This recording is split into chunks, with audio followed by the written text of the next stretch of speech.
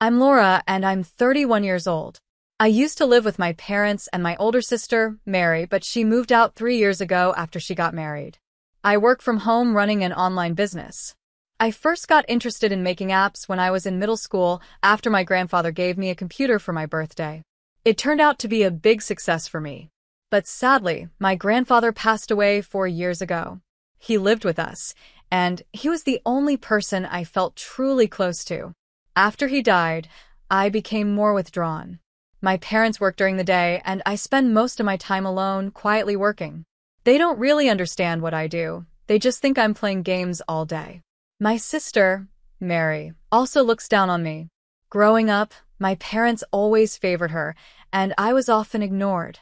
My interest in computers grew because I felt left out by my family. My grandparents were the only ones who truly cared for me and spent time with me. When I turned 15, they gave me a computer, which led to my current career. My parents have never given me a birthday gift, so this meant a lot to me. Now that both of my grandparents are gone, my room feels like the only place I belong in this house. Even though my parents have their flaws, I don't hate them. They raised me, so I try to help around the house as much as I can. One Thursday morning, my mom suddenly opened my door and asked, "Laura, is breakfast ready?" It was past 8 a.m. "Yes, it's on the table," I replied. Since my grandfather passed away, I've been doing most of the chores around the house.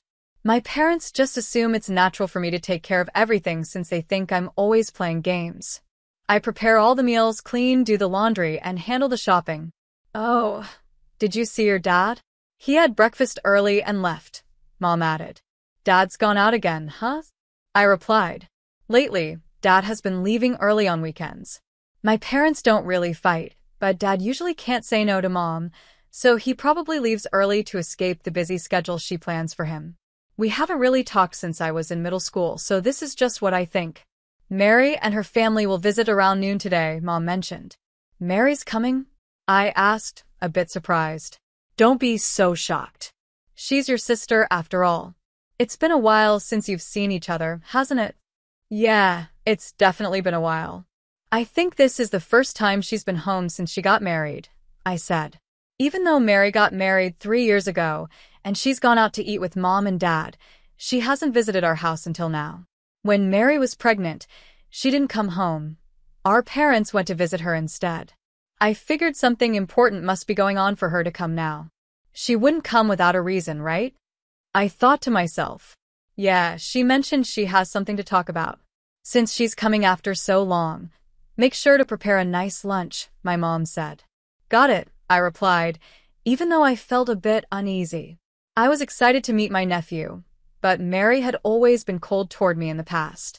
I realized I hadn't gotten this month's grocery money yet, so I asked, "Mom, can I get this month's food money? I'm about to go shopping." "Didn't you get it from your father?" she replied. "He told me to ask you," I said. She frowned. "I don't have much on me. Last month, I only gave you $100. Here's $50. She slapped the money on the table. "But I need the full amount this month," I said. "If you worked properly, you wouldn't have these issues." "How long are you going to keep wasting time?" she snapped. "I told you, I am working," I tried to explain. "I don't want to hear excuses. You're just playing games for pocket money. Don't talk about working when you can't even live on your own," she said harshly.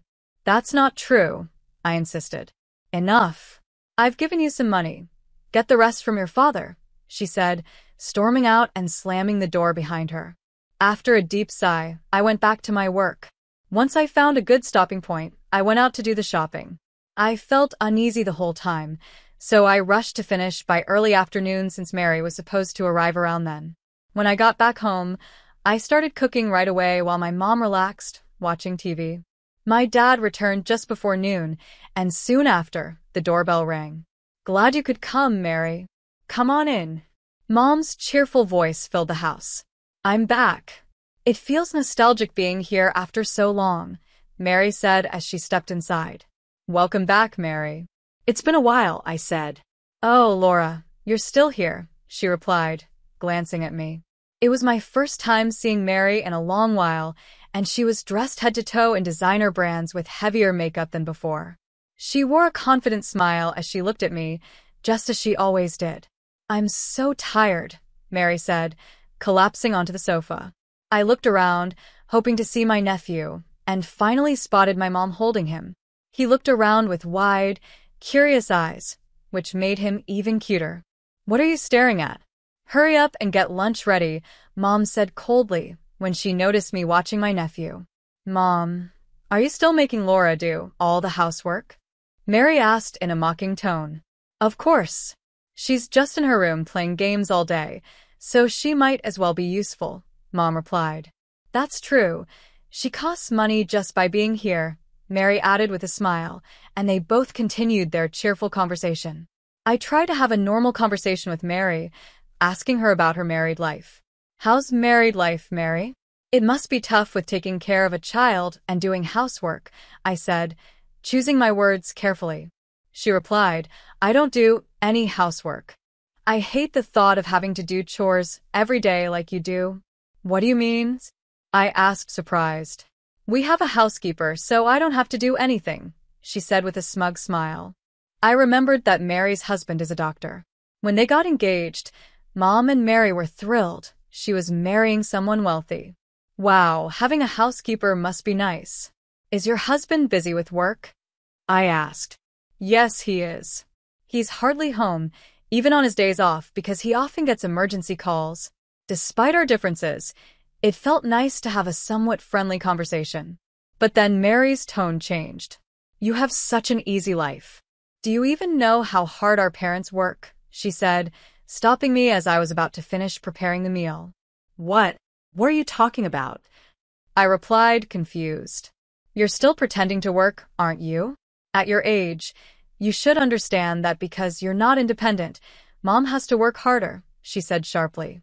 "I've told you and Mom many times, I work from home and make enough to support myself. You don't have to worry," I explained. "If that's true, then move out and live on your own.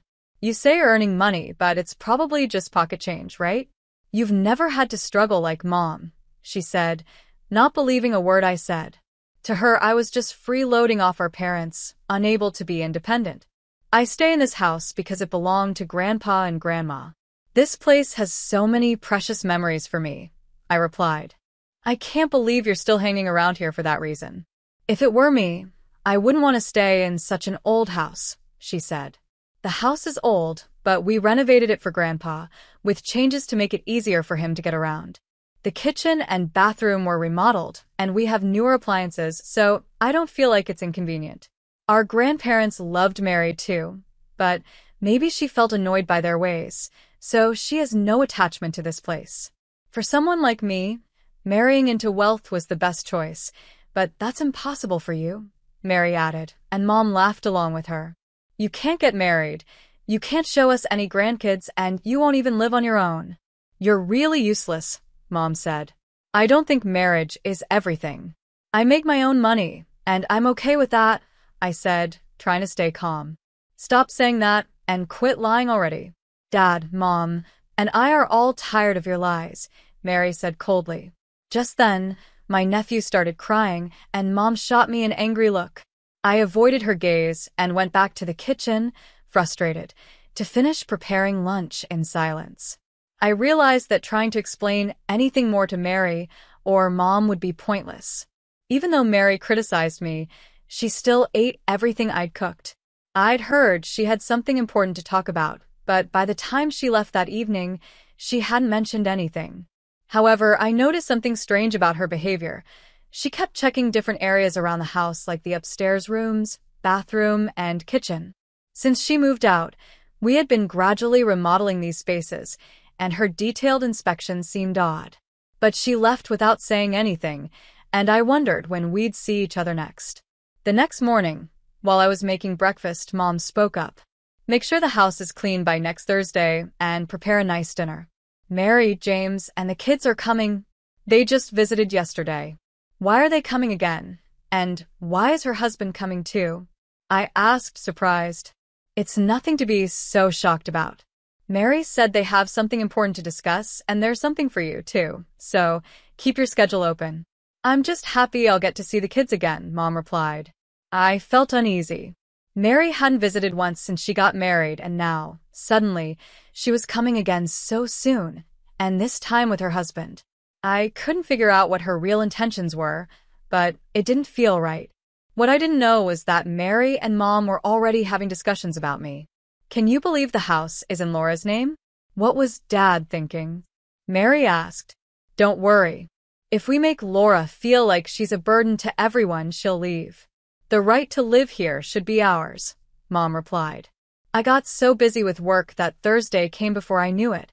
The last time I saw Mary's husband, James, was when he came to introduce himself before their wedding. He had decided to become a doctor because of his father. Though he was handsome, there was something cold about him. Mom was thrilled when she found out he was a doctor's son, and she welcomed him warmly. But since then, James hadn't visited, and none of us had seen him until now. When Mary, James, and my nephew arrived, I had already set dinner on the table. James looked like he had lost some weight since I'd last seen him 3 years ago. As I returned to the kitchen, Mary followed me. Did you pick up these side dishes from a supermarket? She asked. I wonder if this food will be good enough for us since we're used to high-quality meals, Mary commented, looking down on the dishes. This is a dish Grandma taught me how to make, so I know it's good, I replied calmly. Mary looked annoyed for a moment but quickly covered it up, putting on a smile as she started serving the food. During dinner, she mostly bragged about her child, going on about how he was better than other kids.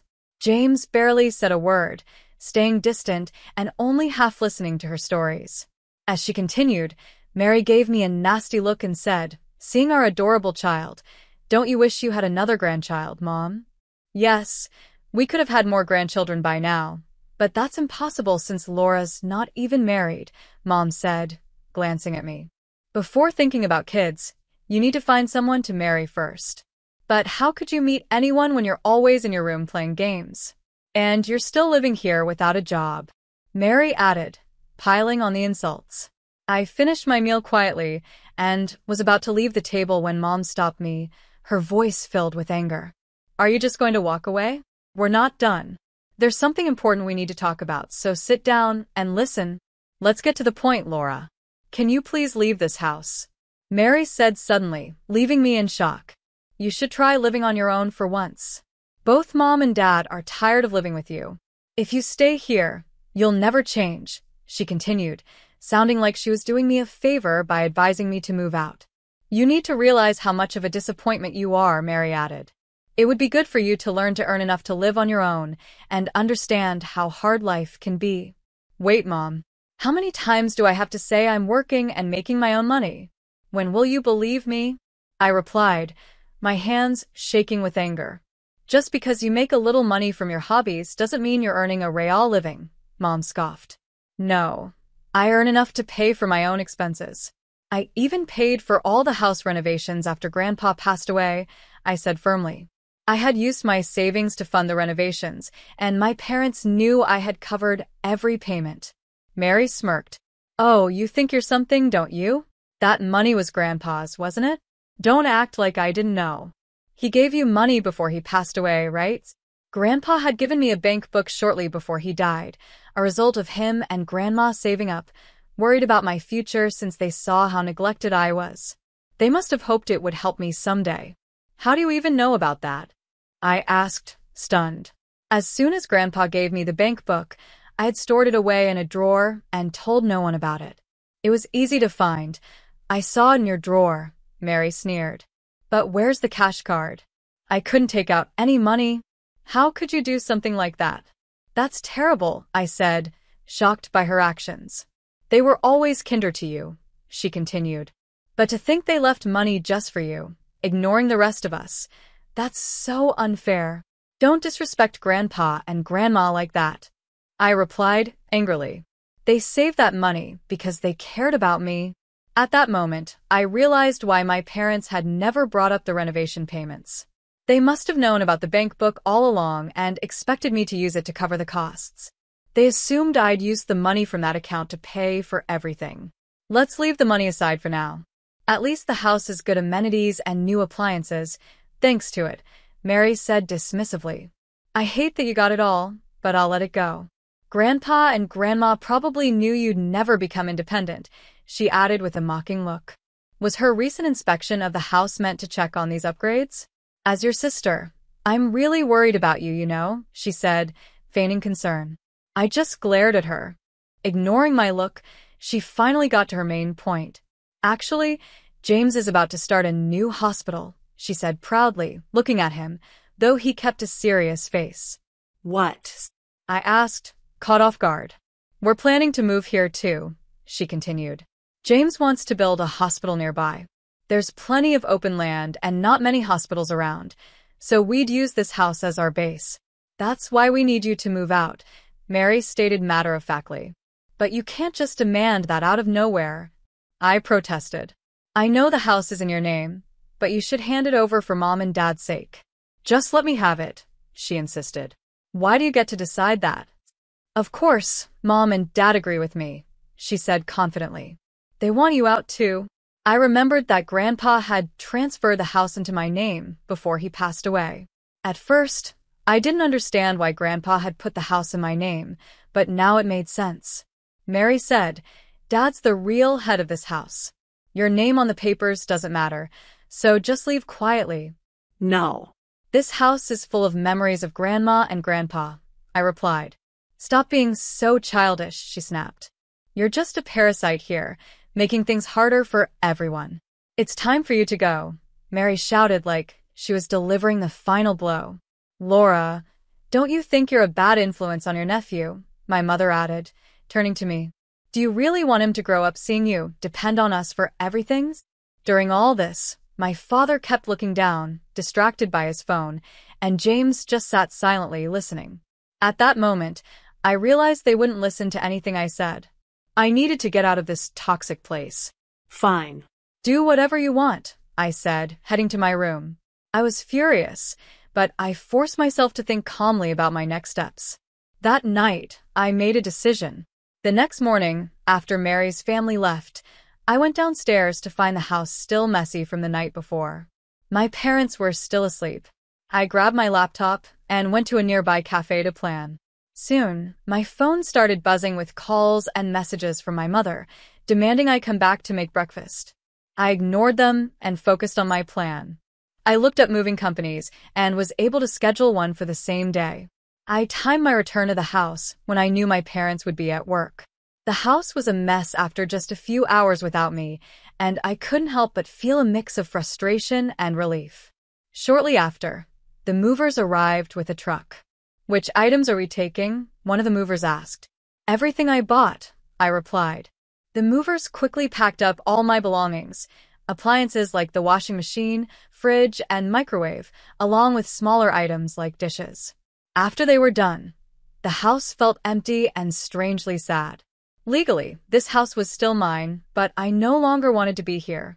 As I left, I felt a sense of freedom and knew I wasn't wasting my grandparents' love and care. That evening, my mother called, furious. What's going on? All the appliances are gone. Did you take them? Of course I did, I answered.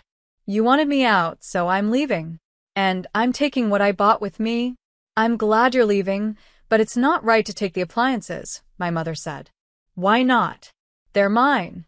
I bought them. You bought them with Grandpa's money? No. How many times do I have to say it? The money from Grandpa is very important to me. I wouldn't touch it. I bought everything with my own money. I sent her a picture of my bank book showing today's date to prove it. I had just withdrawn $170, so the balance should have been clear. You're horrible to do this to your own parents. Fine. We don't need your appliances. We'll ask Mary and her family for help. I don't care, but you all need to leave quickly. That house is in my name.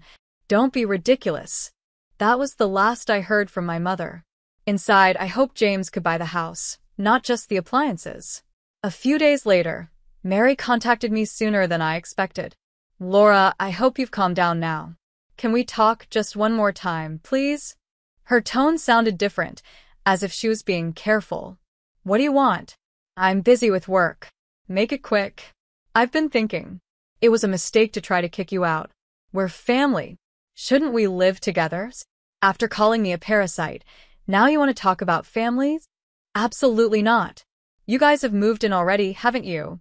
Yes, we moved in yesterday, but there have been some problems. Oh, about James. He got fired from the hospital, right? I know. It's amazing you kept quiet about it. How do you know that? I'm not as clueless as you think. A friend of mine works in admin at the hospital James was at.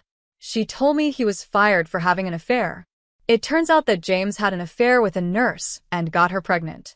He tried to convince her not to have the baby to keep the affair a secret, but the angry woman exposed everything at the hospital. Fearing for the hospital's reputation, James's father decided to fire him. James couldn't tell Mary the truth, so he made up a story about building a new hospital to have a place to live. I just found out about it recently and was shocked. Now he has no money and is being sued for compensation by the woman's husband. Plus, Dad has left home. What happened to Dad? According to Mary, it seems my father also had an affair. He left a note and divorce papers before moving out, right before Mary and her family were supposed to move in. Apparently, he wrote complaints about my mother in the note, and after reading it, my mother became bedridden. You can't just leave us in this situation. Right, Laura? You'll help us, won't you? You still have the money Grandpa gave you, right? What are you saying now?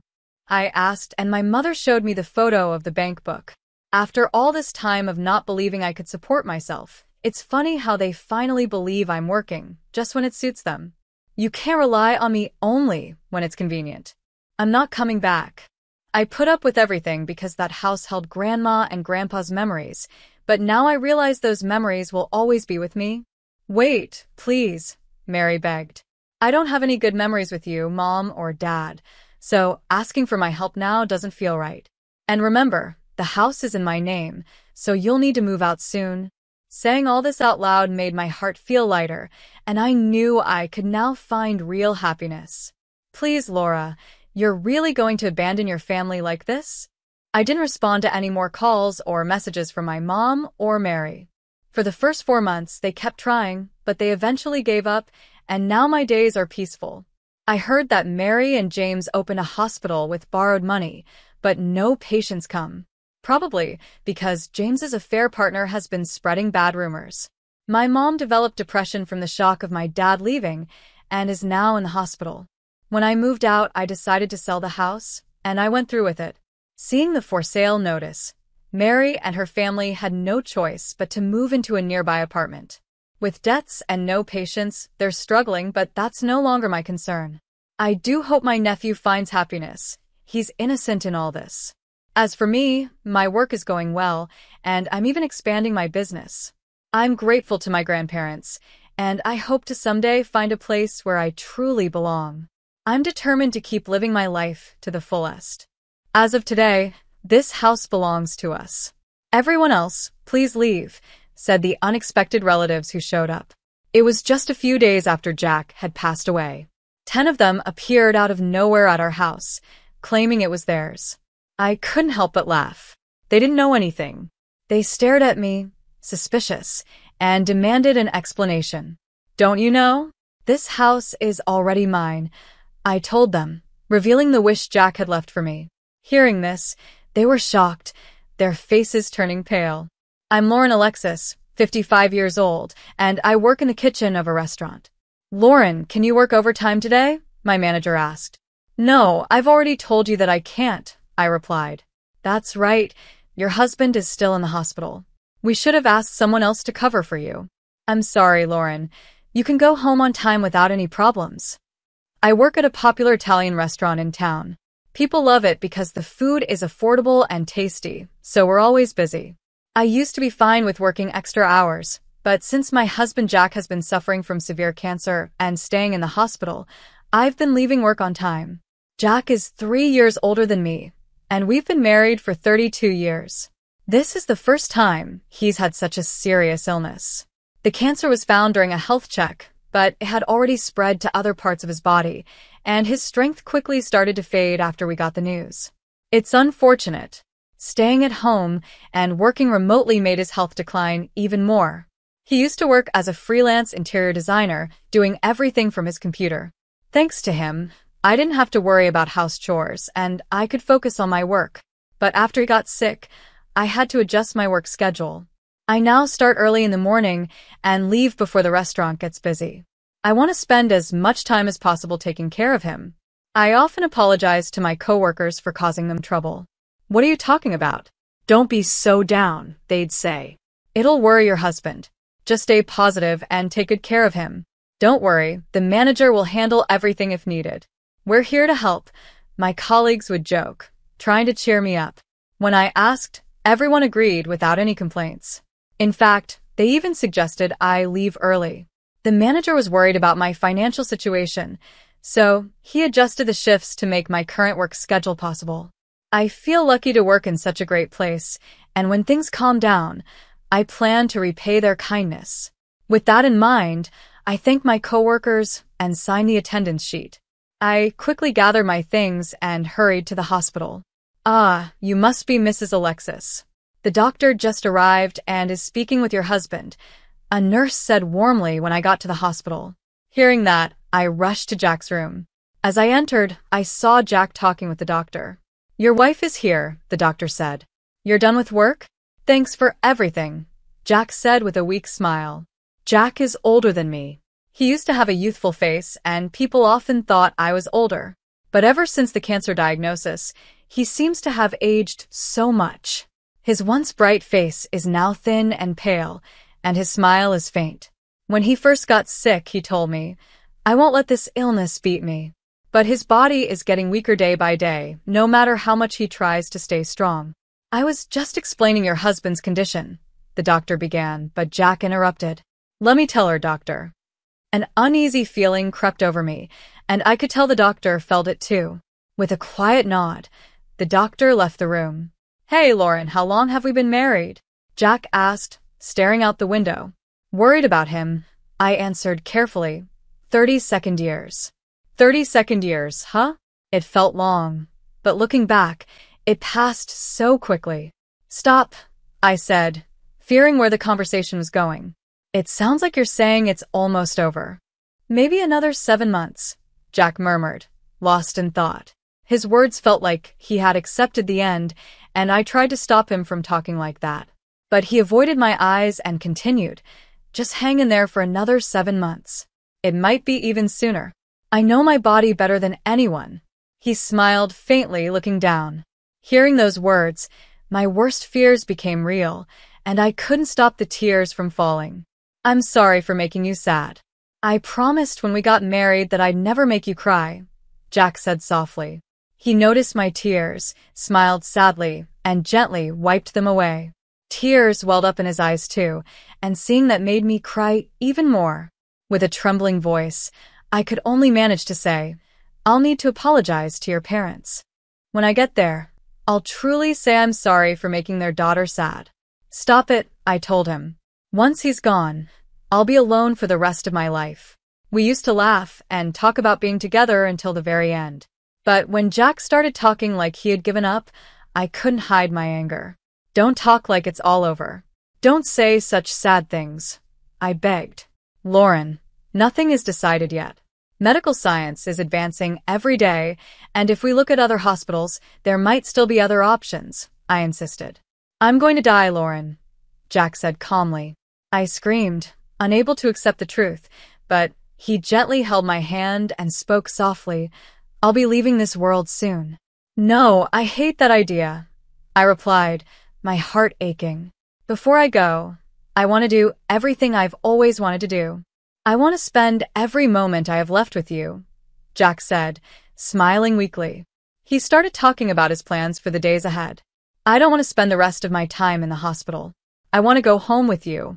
Lauren, I know you're busy with work, but could you take a few days off?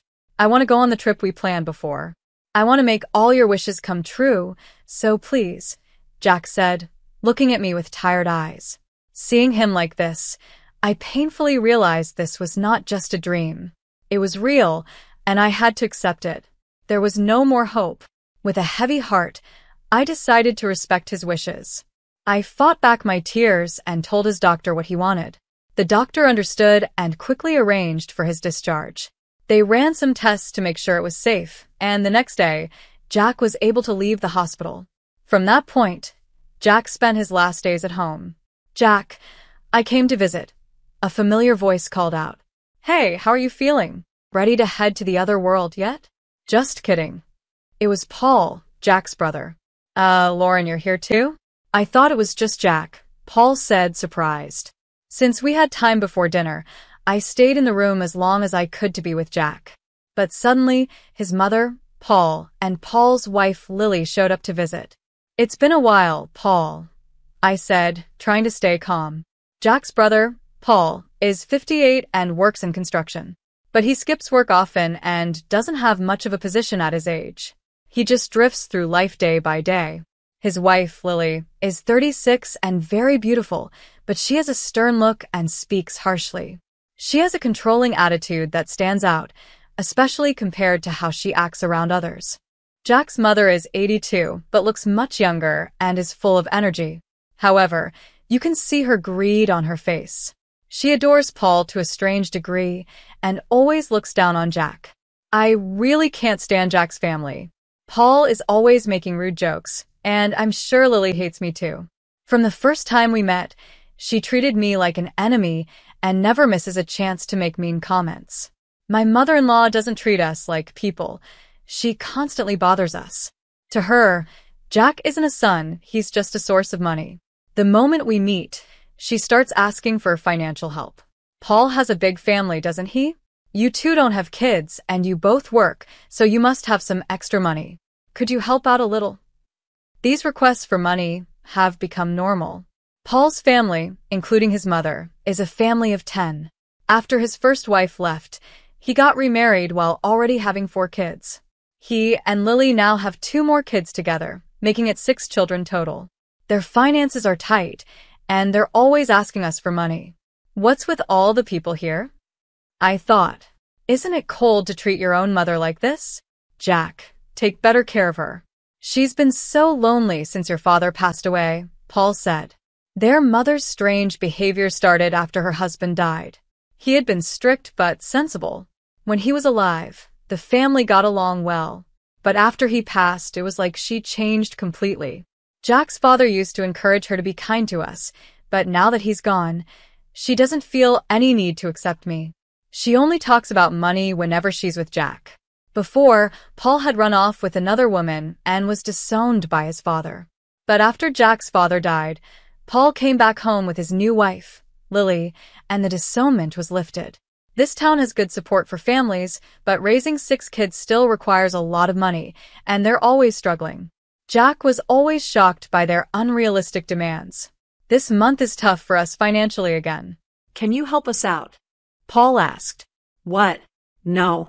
Please stop. Jack is already going through so much. How can you ask for more? I shouted, upset. Please stay out of this. This is a family matter, Paul replied calmly. That's right, Lily added, smirking. Furious at their unreasonable behavior, I couldn't hold back and yelled again. But Paul just brushed it off, and next to him, Lily laughed, waving her hand as if she was shooing away a dog. Sorry, but we really can't give you any money, I said firmly. Oh, that's a problem. I thought you'd figure something out. That's why we came all this way, Paul replied with a shrug. What a useless son, my mother-in-law muttered under her breath, grumbling as if Jack had let her down once again. I was reaching my limit with how unreasonable those 3 were acting. So, what's the situation? How is the cancer progressing, and when will he be discharged? His mother asked, but it was clear she didn't care. Given her greedy nature, she probably had some selfish plan. The doctors say he has about 7 months to live. He's being discharged tomorrow to spend his last days at home, I replied. Is that so? As soon as they heard those words, their eyes lit up. Instead of shock or sadness, their faces were full of joy, which made me sick to my stomach. Well, we'll come by with a car to pick him up when he's discharged. He can't walk home, right? Paul chimed in. There's no need for that, Jack responded calmly, but his mother and the others kept talking excitedly. I couldn't take it anymore. Their behavior was unbearable, so I forcefully kicked them out of the room. What are you doing? They yelled. Please leave. I will handle the discharge myself. Your help is not needed, and honestly, I never want to see any of you again." As they tried to argue, I quickly shut the door in their faces and locked it. Then, I immediately informed the hospital staff to ensure no one except me could visit Jack. I didn't want his family anywhere near him. "I'm sorry, Lauren. I've caused you so much trouble," Jack said softly. "Why don't you stand up to them?" I asked, my frustration growing. "They treat you terribly and use you. Why should people like them live without any worries while you suffer?" I was angry, and though it didn't make sense, I felt like I needed to lash out at someone. I loved Jack so much, and the thought of losing him was unbearable. "I didn't want to confront them and make things worse, so I'm glad you spoke up," Jack said. Then, with a serious look on his face, he added, "Lauren, I have one request for you." "A request?" I asked, surprised. Jack looked at me with a grave expression and said, "Please, this is my first and last request." I promised I would fulfill it. After that, he entrusted me with something important. It was so unexpected, but I could tell how serious he was. I took the item home with me that night. The next day, before his family could arrive, I quickly helped Jack get discharged from the hospital. We made it home, but I couldn't shake the fear that his family would show up soon. Determined to protect Jack from them, I decided to change his plans slightly. Instead of staying at our home, I asked a friend if we could live in their villa for a while. It was sad to leave our house, but as long as Jack was with me, anywhere felt like home. When I told him that, Jack smiled shyly, and I couldn't help but blush. After explaining the situation at work, I took a long leave of absence. My only wish was to be by Jack's side until the very end. With the support of friends, Jack spent his remaining days peacefully. 8 months later, he quietly passed away. At his funeral, I saw my in-laws for the first time in a while. I expected them to say something, but instead, they just looked at me and smiled in a smug way. It gave me a strange feeling, like a chill running down my spine. I wondered what they were up to, but I would soon find out. After the funeral, as I was sorting through Jack's belongings at home, the doorbell rang. When I opened the door, there stood my mother-in-law and Paul, carrying several bags. "We finally found you. The neighbors told us you came back," my mother-in-law said. "What are those bags for?" I asked as she tried to push her way inside, complaining all the while. I blocked the doorway, refusing to let them in. Paul glared at me, annoyed. "Stop standing in the way. Move aside," he demanded. "I won't move. What's in those bags? And did you bring your kids too? What are you thinking?" I said, noticing Paul's entire family was with him. The situation was confusing, but I knew panicking would only give them the upper hand. Clearly, they had some plan, and I wasn't going to let them walk all over me. I stood firm. Then, with a mocking laugh, my mother-in-law said something shocking. "From today, this house is ours. You need to leave." I was stunned. My in-laws, all 10 of them, had come with the bold idea of taking over our home. Their audacity left me speechless for a moment. "My son's belongings naturally belong to his blood family, don't they? He left a will for us," my mother-in-law said, waving a piece of paper in my face with a grin. Hearing this, I couldn't help but burst into laughter. The ridiculousness of their actions was overwhelming. "What's so funny?" My reaction seemed to irritate them. Lily peeked out from behind Paul, glaring at me as I wiped tears from my eyes, still laughing at the absurdity. I faced their angry looks and dropped a shocking truth. "Don't you know? This house is already mine." "What?" my mother-in-law gasped. "What do you mean?" echoed Paul, both of them looking completely confused. Their stunned faces made me laugh again, but I quickly pulled myself together and went to get some important documents from another room. I returned with even more surprising news. "As you can see, I'm now the official owner of this house. Jack transferred the ownership to me while he was still alive," I explained. "What are you talking about?" my mother-in-law shouted, her eyes wide with disbelief. She grabbed the documents from my hand and studied them closely with Paul. "It's true. The house is in her name," they murmured, shocked. The document was official, proving that the house belonged to me. Paul and Lily immediately began protesting. "How could Jack not own the house anymore?" they yelled. Staying calm, I replied. He decided to transfer the house to me before he left the hospital. He thought it would be better for the future if the house was in my name. At this point, my mother-in-law interrupted, holding up her own copy of what she claimed was Jack's will. This can't be. Look, here's a will he wrote, she said. The paper she showed was in Jack's handwriting, but it had no official seals or signatures. It wasn't a valid legal document, which they clearly didn't understand. Their lack of knowledge made me sigh in frustration. No matter how much I explained, I knew they wouldn't accept the truth. Expecting things to escalate, I asked them to wait a moment and made a call to a lawyer. I appreciate your help. I'm sorry, but Jack's family is here about a supposed will. Could you come over quickly? Thank you, I said into the phone. Paul glared at me suspiciously. Who are you calling? I didn't give him any details, but I invited them inside. I seated my mother-in-law and Paul in the living room and told the children they could play in the bedroom. Soon, the doorbell rang, and I went to greet the person I had called. I escorted him into the living room. I apologize for the delay, I said as the suited man entered the room. Paul and the others immediately looked tense, eyeing him with suspicion. This is Mr. David, the lawyer who has been helping us with Jack's matters, I explained. Upon hearing the name lawyer, my mother-in-law's face filled with shock. A lawyer? She exclaimed, realizing the situation had become more serious than she expected. I got to know David through a friend of the owner of the villa we were renting.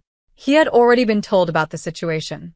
Even though he was only 32 years old, which made Jack and me feel a bit uneasy at first, he was well known among his friends for being smart and especially good at handling family disputes. After meeting him in person, we trusted him completely. Jack and I had explained everything about the inheritance and the family issues to David, and we officially hired him as our lawyer.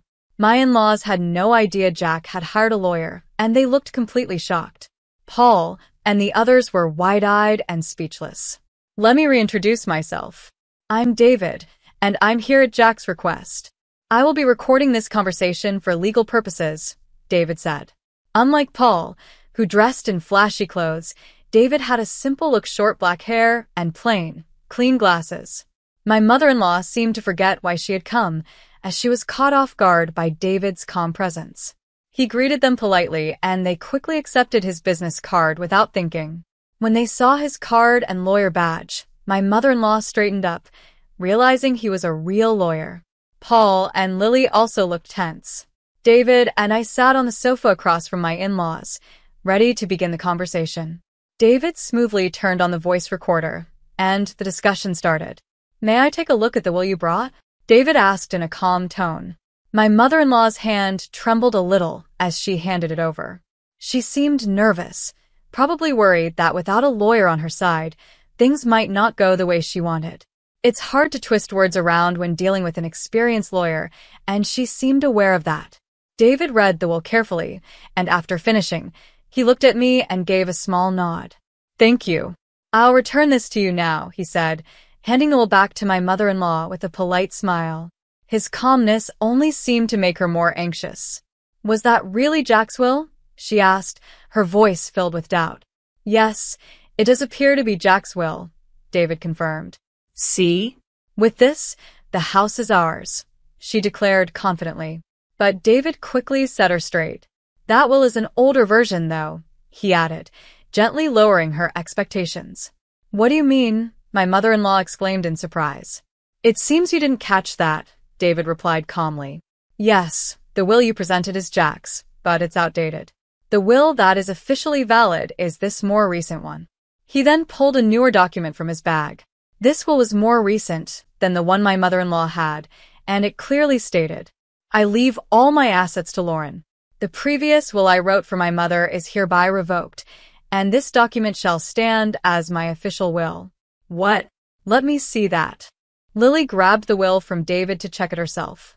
The new will had a more recent date, a seal, and even Jack's fingerprint, along with a note confirming that a lawyer had overseen its creation.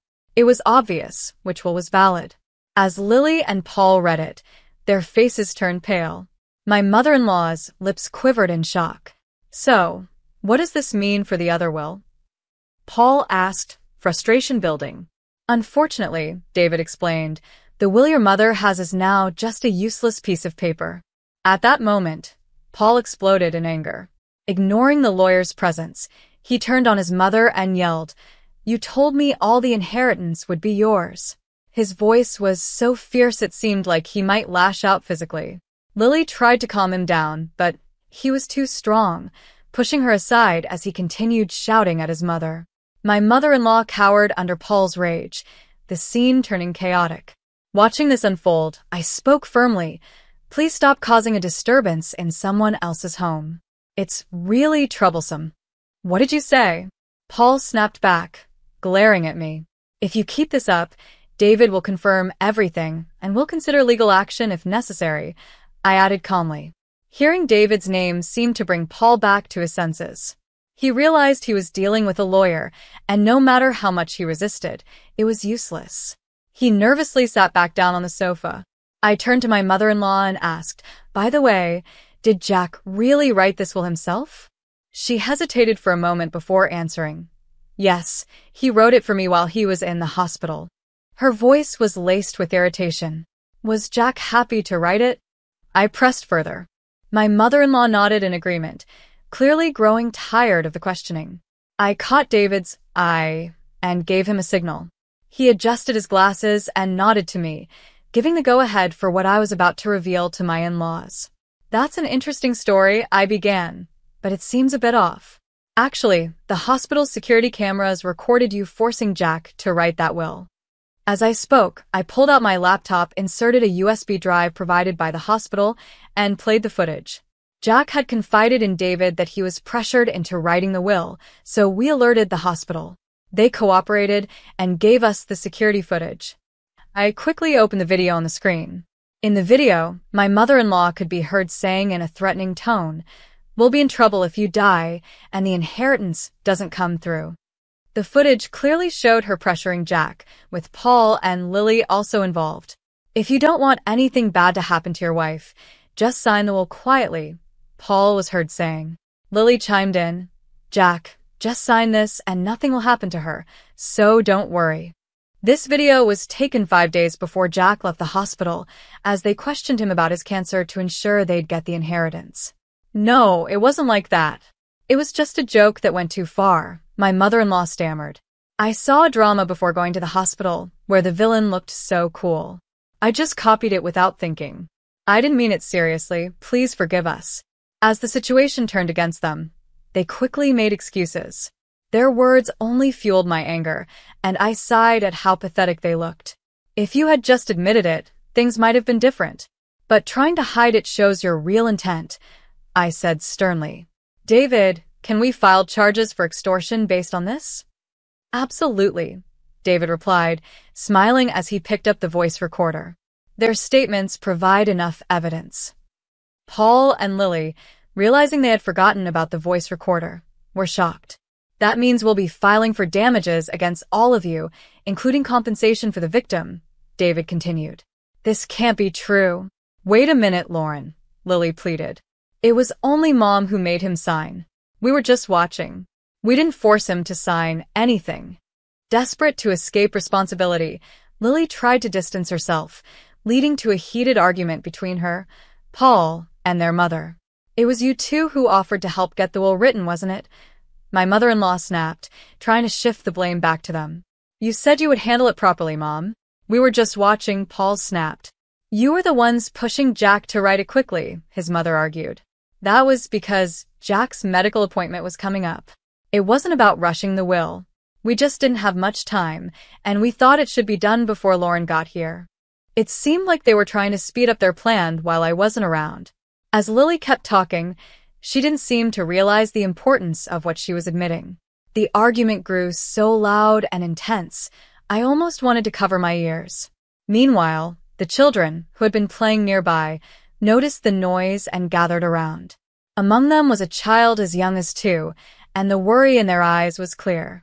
The kids weren't at fault, so I quickly called over my eldest nephew, a 5th grader, and guided them to another room so they wouldn't have to see the adults fighting. He didn't fully understand what was happening, but he took his younger siblings to the other room as I asked. Once the kids were out of sight, I calmly turned to the three adults. Isn't this shameful? What kind of parents are you? I asked. What are you talking about? Paul asked, defensive. Denying your own responsibilities and blaming each other in front of the children? Don't you think that's pathetic? You're just trying to escape responsibility. Hearing my words, Lily suddenly realized the children had been there, and her face softened with regret. I truly am sorry. I admit everything, not just the threats. Please forgive us. Paul and his mother quickly followed suit, apologizing beside Lily in a desperate attempt to earn some forgiveness. We need to take care of our kids, so please help us financially. I don't know how we'll survive if we're charged with damages. We're done for. Please overlook this. If we've sinned, we'll make up for it, they pleaded, crying and begging. But their words only made me angrier. In the end, all you care about is yourselves and money. I don't feel any real regret from you. That's not it, Paul stammered. We're just in a tight spot, and we wanted you to understand our situation. Do you realize how your excuses sound? I asked sharply. Caught by my words, Paul fell silent, and his mother and Lily looked just as guilty. Without giving them another chance to apologize further, I let the conversation end there. I spoke even more harshly to them. I have no intention of forgiving you. If you truly care about your children, you should work harder to pay off your debts.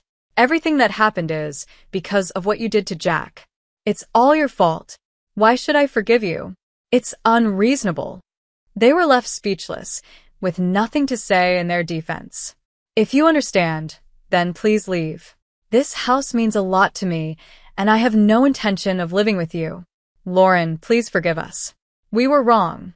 Please help us, they begged, but I coldly refused. If you say one more word, I'll call the police. Finally, realizing I was serious, they panicked. They quickly gathered their children and belongings and left the house. David and I watched them go without a word, and as soon as they were gone, we locked the door and sighed in relief. The matter was finally settled. Afterward, I asked David to begin the process of claiming damages. He had everything ready, and the process went smoothly. The three of them were charged $50,000 in damages for forcing Jack to sign the will. Unable to pay such a large amount, they tried to negotiate a settlement, but I didn't budge. I insisted on full payment. Because I refused to settle, their lives changed drastically. My mother-in-law had to take care of 6 children on her own, and Paul and Lily were forced to work hard every day. They sold their house and moved into a cramped apartment, all 10 of them, while continuing to pay the damages. Their lives won't get easier anytime soon, and they'll be struggling until their youngest child becomes an adult. In the end, I successfully cut ties with them completely. After sorting through Jack's belongings, I stayed in our home, continuing my daily work. Friends from work visit me sometimes, so I don't feel lonely. Every day, I stand in front of Jack's portrait and talk to him about the events of the day. This was the last promise I made to him. Even if I fall ill and end up in the hospital, I will never stop this daily ritual. As Jack neared the end of his life, he made one final request, for me to keep talking to him every day. I love your voice and our conversations more than anything. I hope you'll keep talking to me every day so your voice can reach me, even in heaven, he had said. After he passed away, I made a solemn vow to keep that promise. Until the day I join him, I will maintain our bond by never missing a single day of talking to him. My name is Cheryl, and at the beginning of last year, I ate too much fancy food and gained 5 kilograms. Now I'm 49 years old and trying to lose weight before the holidays. My plan is to lose 5 kilograms now so that if I gain it back during the holiday season, it won't be a big deal, right? You must be kidding, there's so much delicious food from Christmas to New Year's. It's a happy problem to have. I'll probably end up buying myself Valentine's chocolates too. Oops, I'm already drooling. Looks like I'm going to gain weight again this year. Oh well. Today, I have a story from winter that I'd like to share with you. It's about something that happened when I was 28 years old. After dating for several years, my boyfriend Paul and I got engaged, and I introduced him to my parents. This was the so-called marriage greeting. My parents liked Paul, and everything was supposed to go smoothly. But then my older sister Laura, who is 3 years older than me, came home from work and there was an issue. She became fixated on Paul. It's strange, but when you're sisters, you can sense each other's feelings. I could tell right away that she had fallen in love with Paul the moment she saw him. I hoped it was just a fleeting crush, but when she shook his hand, she blushed and held on a little too long. Even when she talked to him, there was this dreamy look in her eyes. I didn't think it was right for her to act like that toward my fiancé, but maybe she didn't even realize she was doing it. Emotions can be hard to control, so I decided to pretend I didn't notice, hoping my sister wouldn't act on her feelings. However, after Paul left, my sister, fresh out of the bath and still wrapped in a towel, confronted me.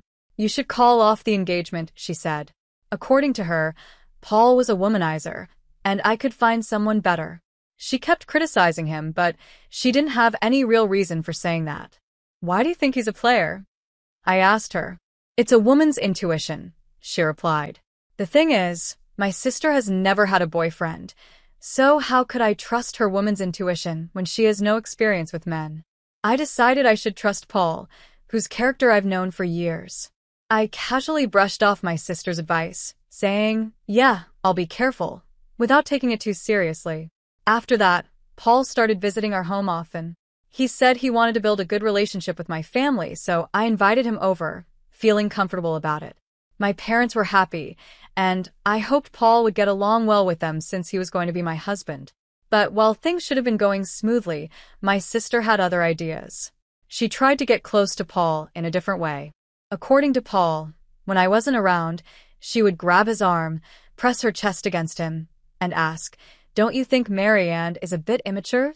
She even asked for his contact details and once purposely fell down in a way that exposed her underwear. Paul said it was so over the top that it was actually funny, but I would have been worried if he was the kind of man to take it seriously. My sister believed she had a chance because Paul couldn't directly reject her since she was my sister. Every time they met, she would approach him with a sweet voice, saying, "Hey." It started with her falling in love at first sight, but it didn't help that Paul worked for a big company, which made him even more appealing to her. She told me, "He's reliable, has a face I like, and seems like the kind of man who can provide security for the future." She was completely taken by him. My parents saw all of this happening, but said nothing. In fact, it wasn't unusual for them to stay quiet when it came to my sister's actions. Honestly, she's always been the type who struggles with things. For example, if she's asked to warm up food, she might accidentally use a plastic dish that isn't heat-resistant, and it melts. She wasn't good at studying, either, or at sports. She often skipped swimming class by making excuses like hurting her foot, feeling unwell, or having skin problems. She wasn't great at schoolwork, sports, or even household chores. And, to be honest, she's not particularly good-looking either. Still, because she's the eldest daughter, my parents always treated her differently, giving her special treatment. They even quietly pushed the responsibility of supporting her onto me. I was constantly told to make sure she stood out, but without drawing attention to myself. It felt unfair to be treated so differently as siblings, but I guess my parents saw her as someone who couldn't do much on her own and felt sorry for her. On the other hand, I've always been the type to do things quickly and efficiently. Maybe the adults didn't see much value in helping someone who could handle everything themselves. So, I became good at managing my sister's needs. Sometimes I would even pretend to be less capable in public to keep the balance. But as I grew out of my teenage years, I realized that continuing like this wasn't going to help me in the long run. I started pushing back against my parents and doing things my way. If I had kept going along with everything, I would have become someone who couldn't do anything. When I started standing up for myself, my sister didn't like it much because she was losing my support, but we never really had a bad relationship. We could still talk normally, and sometimes I even gave her advice when she had problems.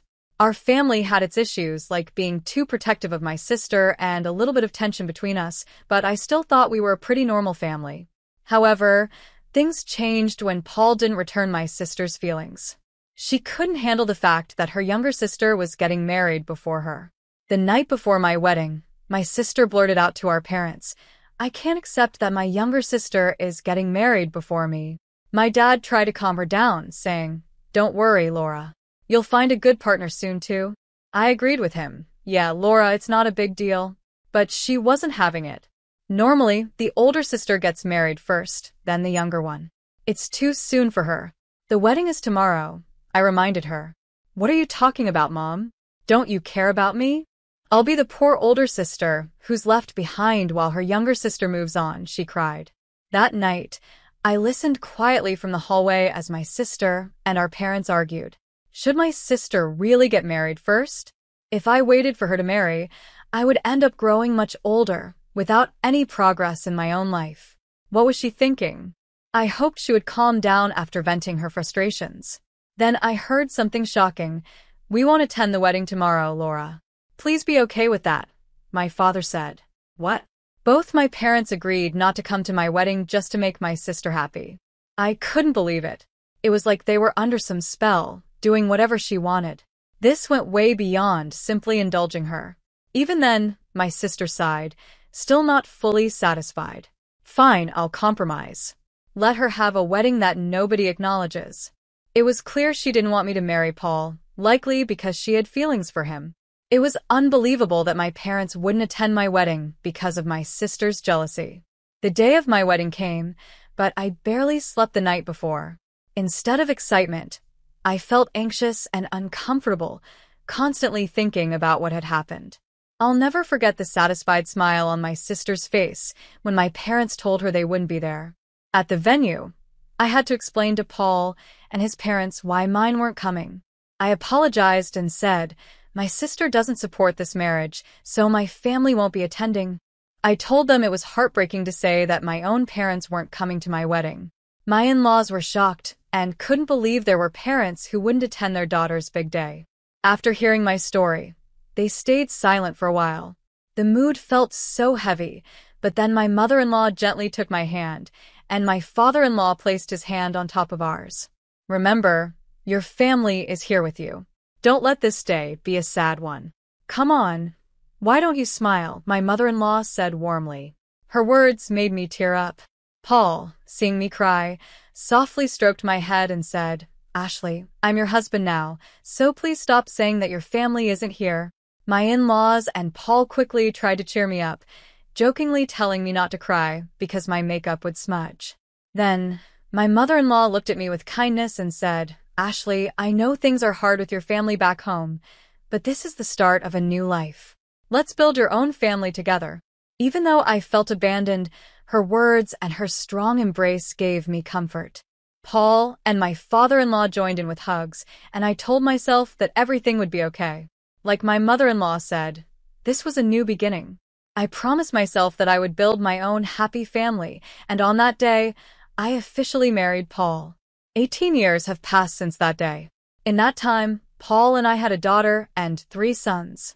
Our daughter is capable and looks after her 3 mischievous brothers, who sometimes turn the house upside down.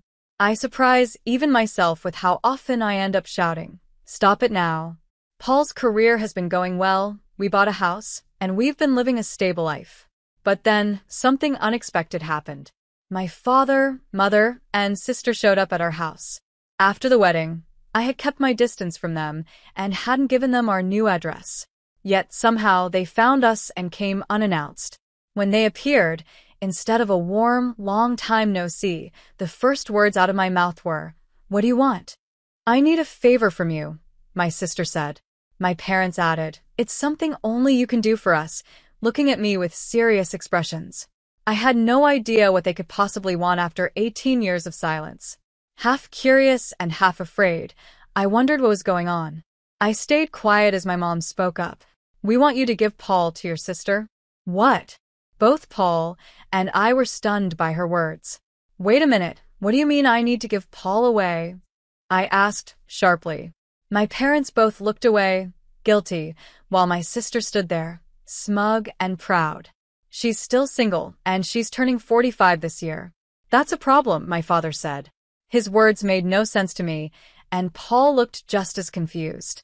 "Actually," my father continued, "the company she worked for recently went out of business, and she's unemployed now.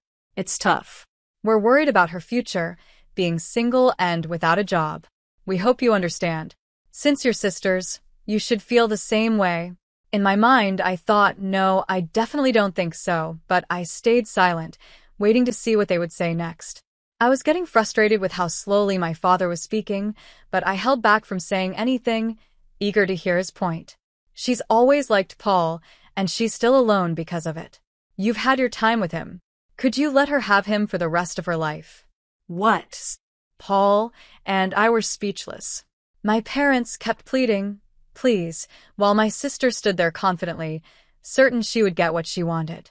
Given how my parents always catered to her, it made sense that she believed this, but the request was outrageous. As I put my head in my hands, Paul pulled me aside and whispered, "This could actually be a chance." A chance? What do you mean? I asked. Well, remember that joke you made when you were drunk? It's like it's coming true, he said with a small grin. Then, should we go with it? I asked. We stood up and turned back to face my sister and parents. Do you really love Paul that much? I asked. My sister was caught off guard. She blinked in surprise and repeated, yes, yes. I've loved him all this time. Wow, that's some serious love, I said. You've been in love with him for 18 years, even though he's married to me? Yes, she said. It's been so painful watching you and Paul together. It should have been me. Paul and I could barely hold back our laughter at her serious tone. I took a deep breath and said, all right, I give up. If you love him that much, I'll step aside. My parents were shocked. My mom quickly asked, really? Don't you love Paul too? No, actually, I said, looking at Paul. To be honest, I've always liked Laura. Paul played along, turning to my sister and saying, yeah, I've always liked her too. My sister's face lit up with joy. Really? She asked, her face flushed with excitement. I knew it. You never resisted when I hugged you, and your eyes always looked so loving, my sister said, excitedly. I've been waiting for this moment, and finally, it's here. I had to hold back my laughter, and I could see Paul pretending to cry, though his shoulders were shaking from trying not to laugh. We just needed to keep this up a little longer. We'll always be together from now on, Paul, my sister suddenly said, acting as if they had been a couple all along. She was so casual about it, like she'd been living in this fantasy for the last 18 years. Laura, I'm happy, Paul replied with a smile. Please be my support from now on. Yes, absolutely, she said, clearly thrilled. So, I'm going to quit my job, Paul announced, grinning. My sister's smile faded in an instant, and her face turned to shock. Really? Yeah, I want to be with you all the time, Laura. So I'm quitting my job to always stay by your side. What? She stammered, clearly not expecting this. I won't even go outside anymore, Paul continued cheerfully. I'll follow you everywhere. I'll even watch you do housework from behind. My sister froze for a moment, her panic setting in, while our parents looked visibly disturbed. But I'm not working either. This is a problem, she muttered. What's the problem? If we're together, we have nothing to fear. We don't need money to be happy, Paul replied. But nowadays, we need to pay for things like insurance. It's not like the old days. We can't just live on love alone, she argued, her eyes starting to lose focus.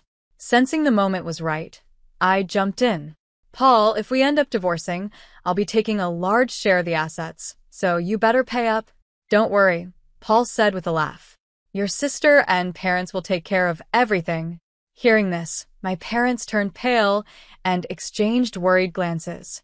Laura, my father said, this is hard to admit, but this isn't right. Stealing your sister's husband, it's wrong. Exactly, Laura, my mom added, suddenly backing away from the plan. It was as if all the passion and support for my sister vanished in an instant.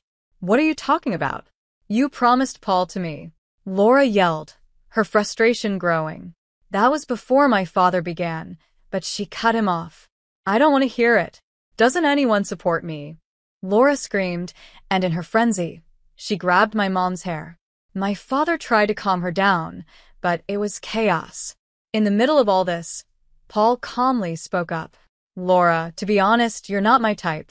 I respect you as Ashley's sister, but that's it. Everyone fell silent, their attention now on him. I don't really want to interact much with you, especially when you look at me like that, Paul said. That gaze actually turns me off. Knowing that someone has unreturned feelings for me is really uncomfortable. His honest words left my sister and parents speechless. But Paul, what was all that earlier? My sister asked, clearly confused. Stop acting so casually with someone else's husband, I said firmly. There's no way he could fall for you. We have a family, and we're happy. As I said this, I stopped my sister, who was walking toward Paul with a pale face. You tricked me, she shouted. How could you think that someone who hasn't contacted you in 18 years still loves you? Isn't that a bit unrealistic? I asked. My sister's face turned red, and she started to tear up, clearly out of frustration. If you were really attractive, maybe it would be different. But no one finds charm in someone who is unemployed, dependent on their parents, and can't do basic things because their mom has always done them. At your age, a marriage wouldn't last long with those traits, I said plainly. Paul quietly chuckled behind me. My sister, hit by the truth of my words, began to cry loudly, unable to stop. Our parents tried to comfort her, but they looked confused, as if they were realizing that what I said was true. I'm not giving Paul to you, I continued. So please give up, Laura. At that, she cried even harder, like a child throwing a tantrum. It was a sad sight for an adult, and it was clear she hadn't matured. Take this as a lesson, and please don't involve yourself in our lives again, I said. No matter what trouble you face in the future, don't expect any help from us. With that, I slowly closed the front door. When my children asked what happened, I simply said, it's Halloween season, and it seems a ghost came early. My eldest suggested we exorcise the spirit, but I stopped the idea, though it did feel like there was a ghost wailing outside as my sister continued to cry. 6 years passed, and she's still single. She found a job but got fired for inappropriate behavior, and she caused trouble by rushing into a marriage that didn't work out. Now, she's banned from matchmaking events and seems likely to stay single for life. My parents, despite being tired, are still working part-time jobs to save money for her. They've probably realized they can't rely on her to take care of them in the future. Hopefully, they now understand the consequences of spoiling her all these years. I spend my days as a homemaker, without having to worry about school fees for my kids, thanks to my smart children and my husband, who has a stable job. Sometimes, I wonder if working outside the home would help me burn off the extra calories I gained during the holiday season from eating too much. My daughter, who is already slim, is entering her growth phase and has been talking about wanting to go on a diet. I'm trying to convince her not to. You can think about dieting when you're older, like me, I tell her. My 3 sons love dancing and recently showed off their skills at a local event, where they won several awards. They proudly say, we're going to be in Pearl Jam one day. So, I really hope Pearl Jam stays together until they grow up. We regularly get visits from my in-laws, who are as dear to me as my own parents. We always enjoy delicious meals together. When the kids have their spring break, we plan to take a trip to a spa, and I'm excited about spending some quality time together. Although there were many challenges before marriage, my life since then has been filled with happiness. The bonds within our family have grown stronger, and I'm grateful for the love we share. I hope everyone stays healthy and lives long so we can continue to make precious memories together as a family. When I was just 6 years old, my life took a rough turn. My parents, who never seemed to say a kind word to me, yelled at me one day and told me to leave the house. They always seemed to favor my younger brother, Adam, which made me feel like I didn't belong. I remember walking down the dark streets, scared and alone, until a kind woman came up to me and took me in. Fast forward 16 years, and I had become a successful woman. When my parents came back into my life, I was ready to face them differently, determined to change everything. I grew up in a wealthy family in Chicago. Despite all the money, I often felt invisible in my own home. My parents, Mr. and Mrs. Peter, were powerful lawyers who cared a lot about their status and success. They adored Adam, who did well in school and easily got their praise.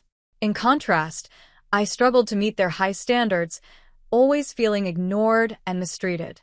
No matter what I did, it was never enough to earn their approval. But little did I know, My life would change greatly thanks to my Aunt Lauren. My name is Anna, and at 7, things reached a breaking point. I had just come home from school, nervous about my test results. I had studied hard, but still didn't get the grade my parents wanted. That evening, I heard their raised voices in the living room. "She's a disappointment," my mom shouted. "We've given her every chance, and what do we get in return?" I stood frozen outside my bedroom door, tears running down my cheeks. I wanted to scream, "Why can't you see I'm trying?" but the words wouldn't come out. Later that night, after dinner, they confronted me. "Anna, we can't keep doing this," my dad said coldly. "You need to shape up, or you'll have to find somewhere else to live." At first, I thought it was a joke, but when I saw his serious face, my heart sank. "Where will I go?" I whispered, scared. "Figure it out," he replied harshly. That was the final straw. My heart pounded as I packed a small bag, knowing my life was about to change forever. I had nowhere to go. I left the house and wandered the streets of Jacksonville, feeling lost and scared. The city lights were so bright, and the sounds of people laughing and talking around me made me feel even more alone. I felt like I didn't belong in a place that should have felt like home. As the hours passed, I started to lose hope. Just when I thought things couldn't get worse, I saw a familiar face. It was my Aunt Lauren looking worried. "Anna, what are you doing here?" she asked. I didn't know where else to go," I said, my voice shaking. Without a second thought, she hugged me. "Come with me," she said softly. "You're safe now." Lauren was 42 and managed a restaurant. She had always been there for me, the only one who truly believed in me. I followed her to her small apartment, feeling a tiny bit of hope return. As we settled in, she made me a warm bowl of soup. "I was so worried about you," she said gently. "You can stay here as long as you need." Living with Lauren changed my life. She filled the emptiness my parents left behind. "You're smart, Anna. You can do anything you set your mind to," she'd say. With her support, I started doing better in school, working harder than ever to show I could succeed. Meanwhile, Adam was struggling with our parents' high expectations. I could see the stress was wearing him down. One evening, I found him sitting in our old neighborhood, playing his guitar. "Hey, are you okay?" I asked, sitting beside him. "Just thinking," he said, his face serious. "Mom and Dad want me to follow their path, but I want to do music. It's like they don't care about what I want." "I understand," I said, feeling our shared pain. "You have to follow your passion. They'll be so mad," he sighed, looking at his guitar. "Maybe it's time to stand up for yourself," I suggested, hoping to give him a little courage. "You deserve to be happy." As the weeks went by, I thrived under Lauren's care, but the gap between Adam and our parents grew wider. When they found out he had enrolled in a performing arts school, the argument that followed was unforgettable. One evening, the tension finally reached a breaking point. I came home from school to find our parents arguing with Adam. "You're throwing your life away," Dad yelled, his face red with anger. No, Dad. "I'm doing what I love," Adam said, his voice rising. "This isn't how we raised you. You're wasting your potential," Mom added, her tone sharp and cold. My heart pounded as I stepped into the living room. "This isn't fair. Adam has the right to choose his own path," I shouted, feeling adrenaline rush through me. "Stay out of this, Anna," my dad snapped. "You've already done enough damage." In that moment, I realized how deep the divide between us had grown. I watched Adam stand his ground, but it was clear our parents' control was crushing him. This fight wasn't just a turning point for Adam. It changed something in me too. As I settled into life with Lauren, I felt hope again. She was my rock, always cheering me on and reminding me of my worth. Her small apartment was warm and full of laughter, with the comforting smell of home-cooked meals. It was so different from the cold, demanding home I had left behind. "Anna, you're going to be a doctor one day." "I just know it," Lauren would say while helping me with my homework. "You have the heart for it." Her belief in me lit a fire. I threw myself into my studies, determined to succeed. School became my safe place, where I could escape the painful memories of my childhood. I worked hard for high grades, wanting to prove my worth, Not just to myself, but to my parents too. As I thrived in school, I often thought about Adam. He was still living with our parents, and I worried about him. One day, I called him. "Hey, how's everything?" I asked, trying to sound cheerful. "It's the same. Mom and Dad just don't understand," he replied, his voice full of frustration. "They think I'll change my mind and go to law school like them." "You won't, though," I said firmly. "You're too talented for that. You need to follow your passion." "I know, but it's hard with them always pushing me," Adam admitted. "I wish I could just get away like you did." "Maybe you can," I suggested, feeling a burst of hope. "You could come stay with me and Lauren for a while. It might help you figure things out." "Yeah, maybe," he said, though I could hear the doubt in his voice. As the months went by, my hard work toward becoming a doctor started to pay off. I graduated high school with honors and got a scholarship to a top university. When I opened my acceptance letter, I couldn't hold back my excitement. I jumped up and down, clutching the letter tightly. "I did it, Lauren. I'm going to be a doctor," I shouted. Lauren hugged me, her eyes filling with happy tears.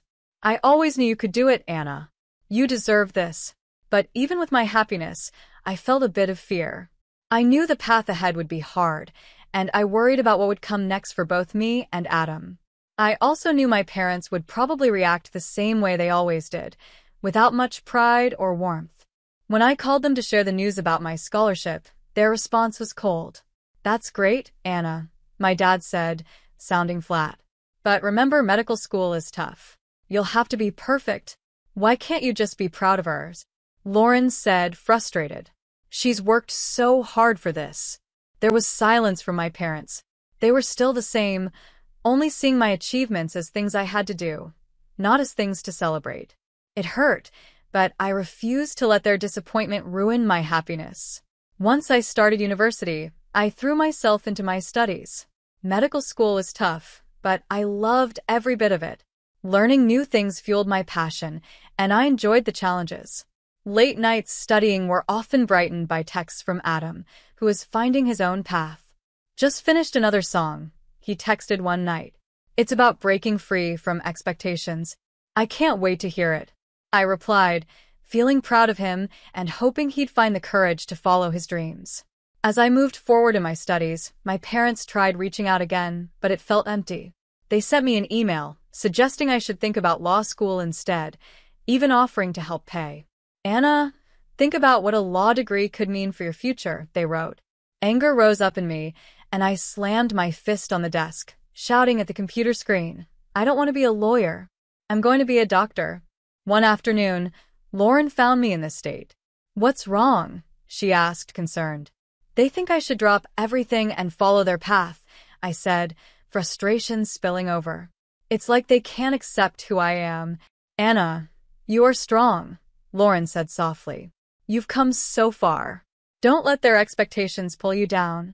Her words reminded me of my purpose. I was determined to break free from my past and follow my dream of helping children. I threw myself deeper into my studies, finding a sense of belonging and purpose I had never felt before. But even as I moved forward, the shadows of my past stayed with me. I had left my childhood home, but the scars from my parents' rejection still hurt. I couldn't shake the feeling that they would never truly accept me. Despite this, I kept going, driven by Lauren's love and my own dream of a better future. Little did I know the hardest test was still ahead, and my need for acceptance would only get more challenging. As I went through medical school, I felt like I was finally becoming the person I was meant to be. I had a purpose, and my passion for helping children pushed me forward. I had friends who shared my dreams, and for the first time, I felt like I belonged. But even as I thrived in this new world, my parents' presence still hung over me like a dark cloud. I would get emails from them now and then, reminders of what they wanted for me and suggestions that I consider law instead of medicine. Each time I read those emails, old anger would bubble up, but I had learned to push those feelings aside. One evening, while I was studying for an exam, my phone buzzed. It was a message from Adam. "Can we talk? I need to figure things out." I felt a wave of concern. "Of course, come over," I replied, eager to help him. When Adam arrived, He looked more stressed than ever. I can't take it anymore, Anna. Mom and Dad won't let up, he said, running his hand through his hair. They think I'm just wasting my life on music. You know that's not true, I said, trying to reassure him. You have real talent, and you deserve to follow your passion. I know, but every time I try to talk to them, it's like talking to a wall, he said, frustration clear in his voice. They just don't understand. As we talked, I could see how hard this was for him. I knew exactly how suffocating it felt to be constantly pushed in a direction you didn't want to go. Maybe it's time to stand up to them, I suggested. You deserve to be happy. Adam nodded slowly, but I could see he was still unsure. I don't want to lose them completely. Sometimes, you have to take a stand for yourself, I said softly. I answered. I had to do the same thing. It's hard, but you'll be better for it. Days turned into weeks, and as I focused on my studies, the thought of facing my parents was always in the back of my mind. I knew that one day, I'd have to confront them. Then, one evening, I got a call from my mom. We'd like to have a family dinner, she said.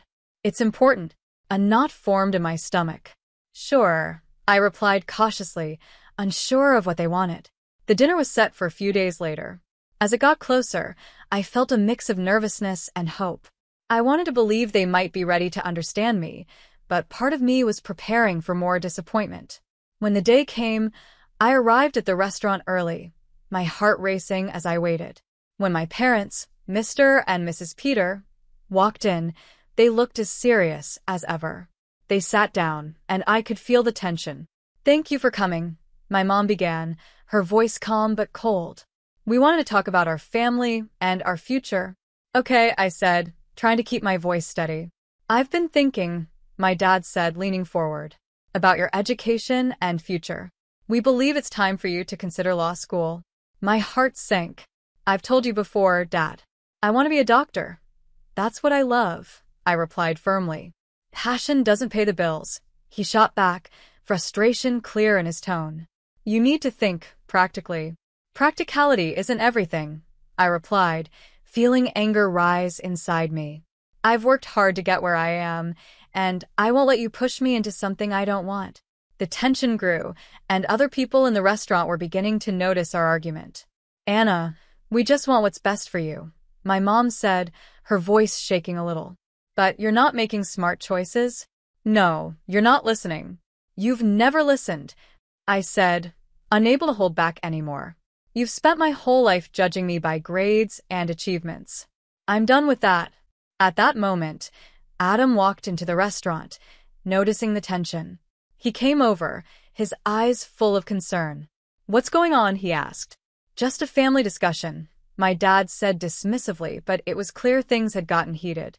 This doesn't look like family, Adam replied, giving our parents a hard look. You can't keep doing this to her or to us. What do you know about families? My mom shot back harshly. More than you think, Adam said, stepping closer to me. Anna deserves support, not judgment. We both do. In that moment, all the emotions that had been bottled up for years finally spilled over. All the feelings I had kept bottled up for years came rushing out. I realized I had spent too long trying to earn their love and approval, only to find that nothing would ever be enough. I'm done trying to live up to your standards, I shouted, my voice shaking. I'm finally happy, and I won't let you take that away from me. The restaurant fell silent, and I felt everyone's eyes on us. It was a moment of complete honesty, with all the pain, rejection, and struggle of my childhood laid bare. As I looked around, I knew I was ready to leave the past behind and reclaim my life. But I also knew that this was just the beginning of a bigger battle. The silence was thick.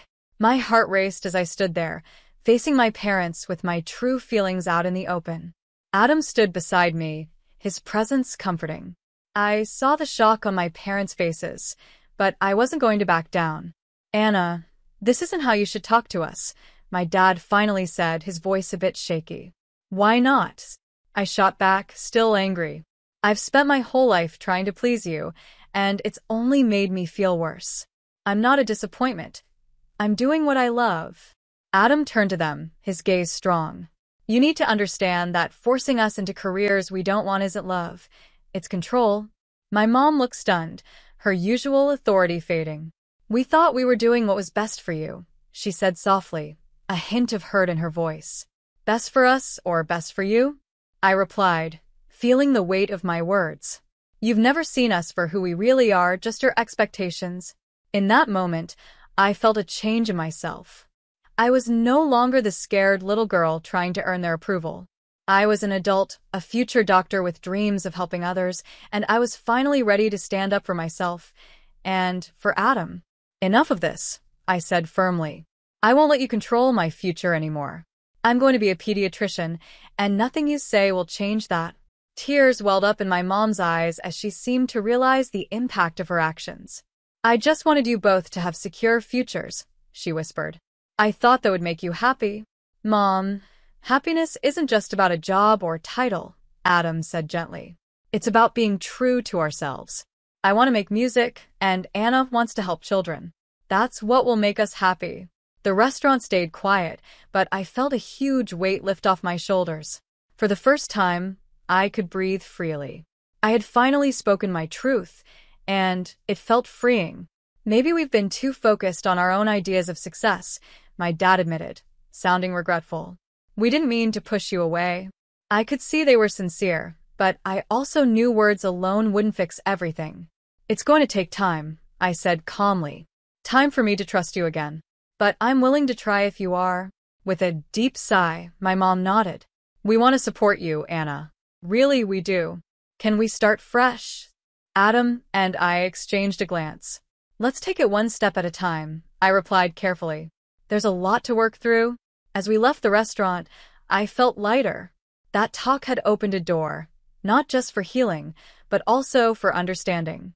My parents were finally starting to see the importance of unconditional love. In the weeks that followed, we began rebuilding our relationship. It wasn't easy. Old habits are hard to break, but my parents made an effort to show their support. They came to my medical school events, and for the first time, I felt they were truly trying to understand my passion. Meanwhile, Adam kept following his dream in music. He played at local gigs, slowly building his own path. I admired his courage and felt proud of him for standing up for what he believed in. Eventually, Lauren, Adam, and I decided to open a community center for kids. We wanted to create a safe place where children could explore their passions, just like we had fought for ours. At the center's opening, surrounded by happy faces, I felt a deep sense of fulfillment. I had come so far, from a scared girl looking for approval to a woman who embraced her dreams and fought for her family. My journey taught me that love isn't about meeting expectations. It's about supporting each other as we truly are. And that was a lesson worth sharing. I was lying in bed, feeling weak and sick, when my husband, Paul, smiled and said, "I only married you because you're the boss's daughter." I looked over at the scarves and gloves I had lovingly knitted for him, now tossed aside like they didn't matter. His words stung. He seemed so disappointed in me, and I knew I had to wake him up to reality. I chuckled at the thought of him realizing how wrong he was, thinking everything was going his way. My name is Kelly Riley. I've been married to Paul for 6 years now. We don't have any children, but we've been living happily together. Paul works a lot and is often away from home. Sometimes I feel lonely, but he always makes an effort to spend time with me on his days off, which helps me manage the loneliness. I met Paul through my father, who was his boss at the time. After we got married, Paul suggested that I become a stay-at-home wife. It seemed like a good idea to me, and I had plenty of time for myself.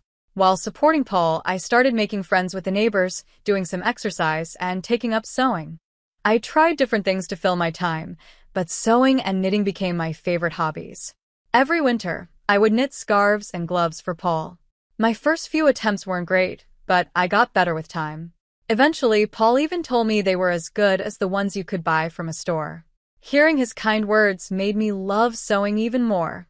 I dreamed of one day sewing with our future child. I mentioned it to Paul, and he smiled, saying, "Maybe I'll join in and learn when the time comes." It was moments like these that made me feel happy in my life. I also made sure to take good care of the house and always spent quality time with Paul when he had days off. Thanks to his good salary, We had a comfortable life, and from the outside, I probably seemed very lucky. I had no complaints and thought we would continue living quietly like this, just the two of us, with hopes for a child in the future. But about 3 years ago, things started to change. One evening, I was waiting for Paul to come home, as I always did. Suddenly, I felt dizzy and collapsed. Paul had just returned from work and rushed me to the hospital. When I woke up, I found myself lying in a hospital bed. From the conversation between Paul and the doctor, I learned that my condition wasn't minor and would be something I'd have to deal with for the rest of my life. Thankfully, it wasn't life-threatening, but the doctor warned that it could happen again. They recommended I stay in the hospital until I was a bit stronger. Seeing that I was worried, Paul reassured me, "It looks like you'll be in the hospital for a while, but it's okay. I'll come visit whenever I have time off from work. We'll get through this together." He held my hand as he spoke, and his words eased my fear. With my supportive husband by my side, I believed that everything would be fine, even though there wasn't any real reason to think that. True to his word, Paul visited me almost every day after that. He held my hand, asked me how I was feeling, and tried to keep my spirits up. When I told him the hospital days felt long and boring, he brought me my favorite sewing tools. We would sit together, sewing and chatting about little things that happened during the day. Teaching my clumsy husband how to sew was especially fun, and it made me forget the boredom for a while. These happy moments in the hospital went on for about a year. Last winter, I made him another scarf as part of our yearly tradition. But after that, I noticed Paul started visiting less and less. Now, if he showed up once every few weeks, I considered myself lucky. At first, I thought he was just swamped with work, so I kept myself busy with sewing. I even started making a pair of gloves to surprise him the next time he came. The doctor told me I might be able to go home by the end of the year, so I planned to give Paul the gloves as a gift when I was discharged. I put all my love and effort into making those gloves, hoping they would help bridge the time we had been apart. But when Paul finally came to visit after a long absence, his reaction crushed me. I handed him the gloves, and instead of being happy, he looked at them with cold eyes and said, "Are you still making these? They're just becoming a nuisance now." Then, without a second thought, he handed me the scarf I had knitted for him last year, along with divorce papers. The scarf looked untouched, like he had never even worn it. "Has it been 3 years since you've been in the hospital? I heard you'll be discharged soon, but I can't keep taking care of you," he said. "We should get a divorce." I looked down at the divorce papers when I heard Paul's words. He had already signed them. I thought to myself, so, this is where we've ended up. To be honest, ever since he stopped visiting me regularly, I had considered the possibility of divorce more than once. I tried to push those thoughts away, convincing myself that he was just busy with work. But deep down, I knew better. The Paul the First knew would never ignore me, no matter how much work he had. If his job had really gotten busier, he would have told me. When he started disappearing without any explanation, I had a feeling this was coming. That's why, when I asked him why he wanted a divorce, I wasn't as upset as I thought I'd be. I wasn't trying to hold on to him. I knew I had probably become a burden to him. If the kind Paul the First used to know was now asking for a divorce, I figured I didn't really have a choice. But I was still curious. He had once promised we'd get through this together, so I wanted to know why he had changed his mind. When I asked, Paul responded, "Isn't it obvious? Ever since I married you, all I've had are problems. I'm sick of the scarves and gloves you give me every year.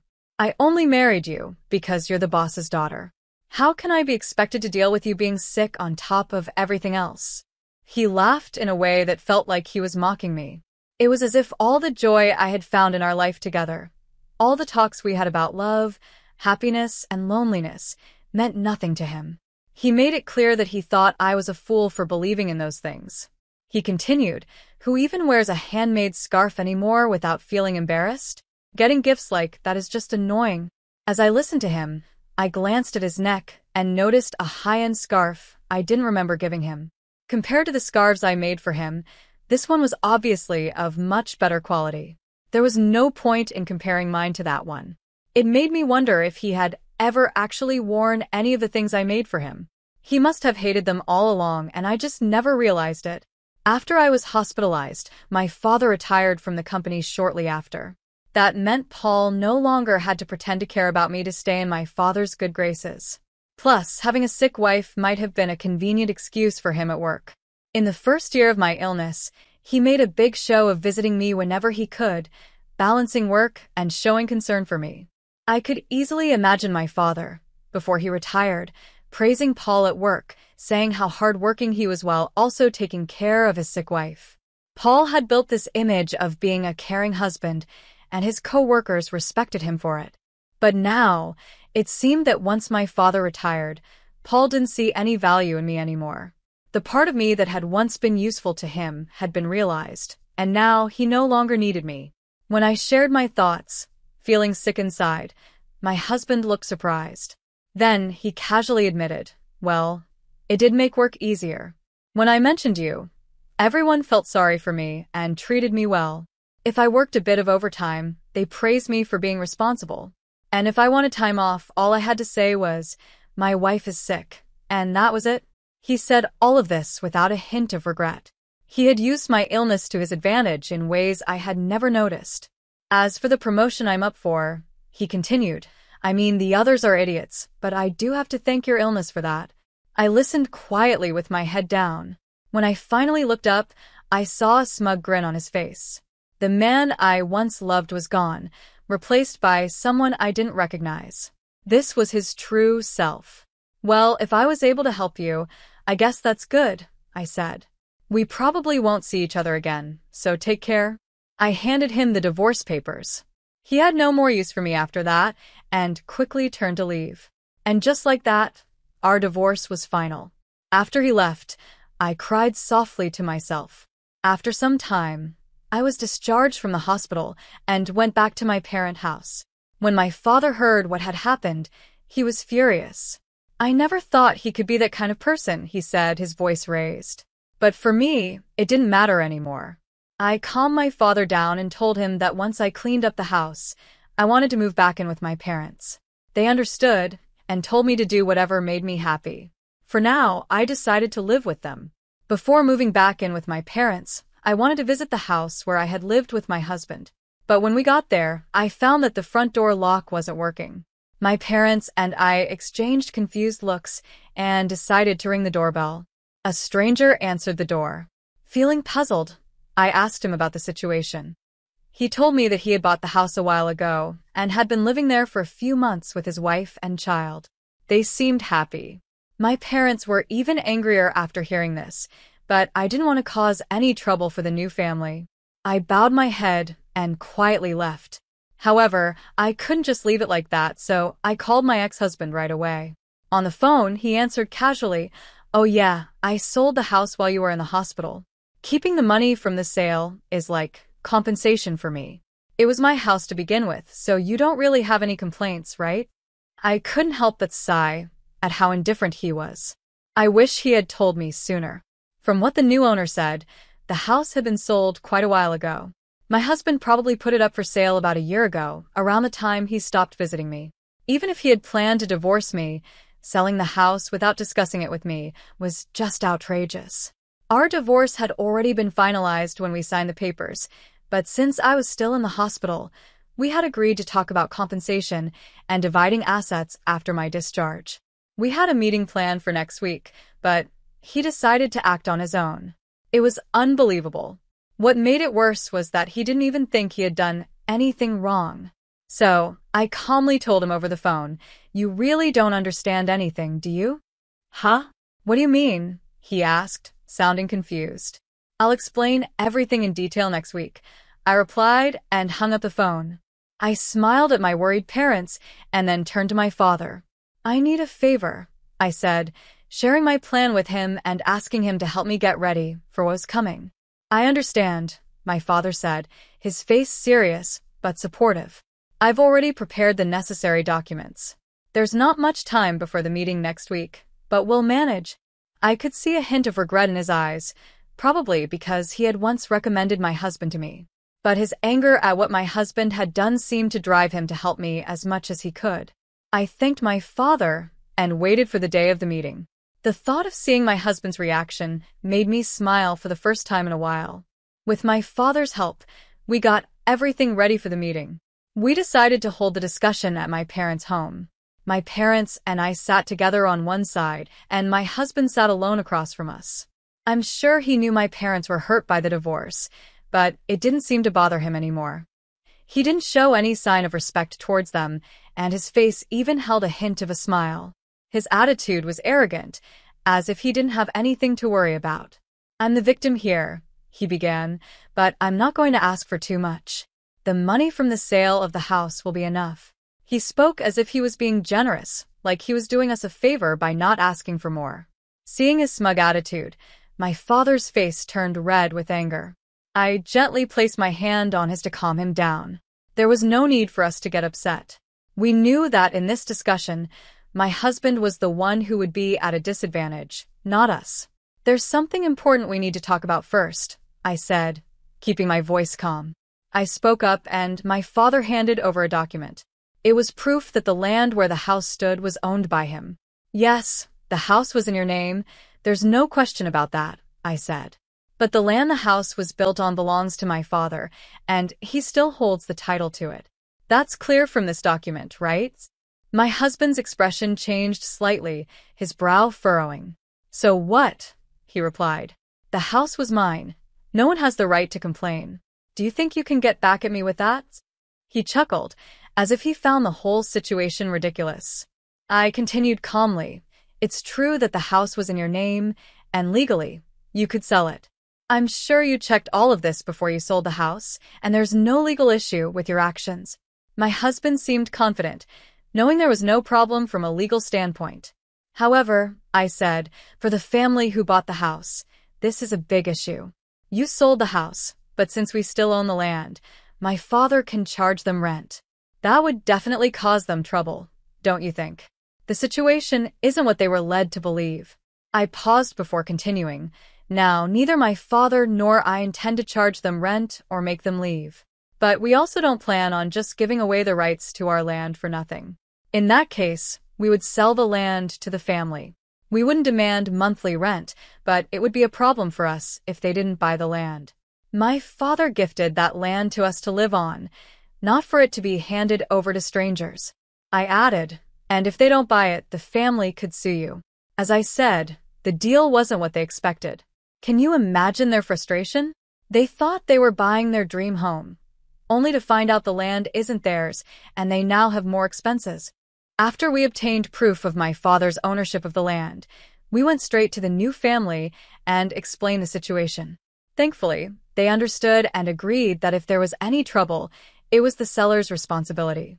If things didn't go well with the negotiations, they made it clear they would sue my husband.